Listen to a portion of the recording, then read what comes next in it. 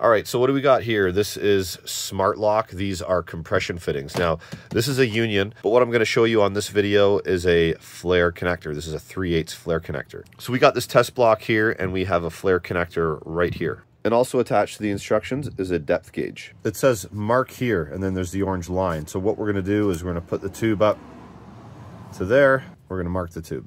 So next, we're going to slide the tube through the fitting. Next, we're going to butt the pipe up to the flare end, and we're going to push the fitting over top.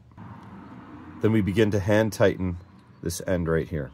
So we continue to hand tighten this until it stops. So now you can see that we have our marked area there at the end of the tube. Now we're going to take off this positioning strip. Now we hand tighten this tube nut. At this point in time, we are going to tighten the tube nut with a wrench.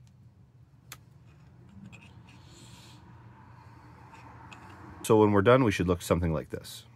So that is a SmartLock 3/8 flare connector.